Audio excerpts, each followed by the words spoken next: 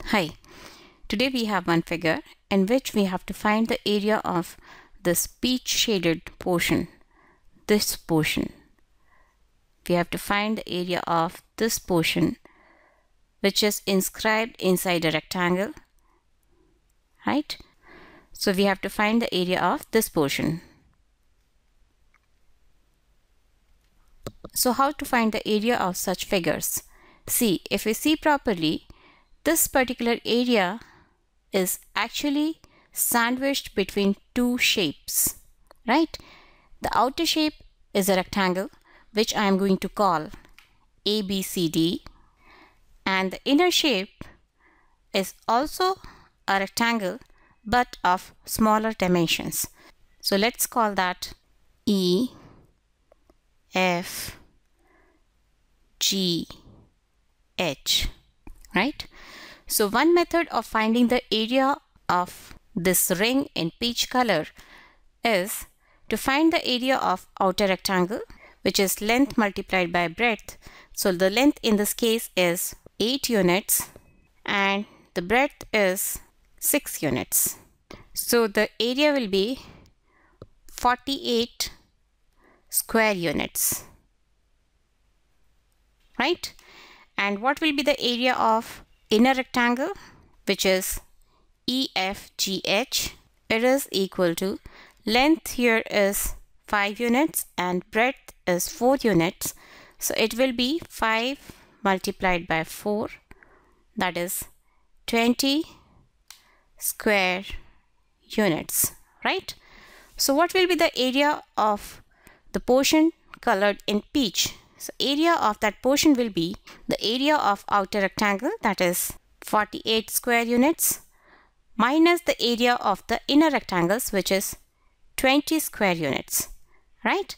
So it will be 48 minus 20, 28 square units, right? So this is one method of finding the area of such figures. There is one more method in which you can do certain constructions and then find the area. So that method is you convert it into rectangles.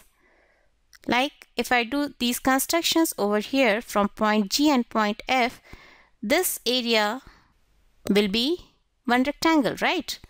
This is a rectangle. Similarly, if I do few more constructions from point E and point H like this, I will convert the remaining area into few more rectangles, right? This is one rectangle and then this will be one rectangle. And below also we will have one more rectangle. So in the second method, you can find the areas of these rectangles and then add those areas, and then you will be able to find the area of inscribed portion. So if we use this procedure and try to find the area, so the area of, if we call this blue rectangle as 1 and this blue as 2, so area of blue rectangle 1 will be, its width is 1 and length is 5, so it will be 5 square units. And similarly, area of blue rectangle 2 will also be 1 multiplied by 5, that is 5 square units, right? And if we talk about the rectangle which I have shaded in red, its area will be, area of rectangle in red will be, its width is 2 and length is 6. So it will be 6 multiplied by 2, that is 12 square units. And if we talk about the rectangle in green, it is of dimension 1 by 6. So the area of rectangle in green will be 6 multiplied by 1, that is 6 square units, right? So the total area of figure will be, we have to add all these sub areas of the rectangles which we have found while dividing that figure into rectangles. So 5 plus 5, 10, plus 12, 22, plus 6 is 28. So the area of that figure will be 28 square units. which is actually the same as the area which we have found in our earlier method, right?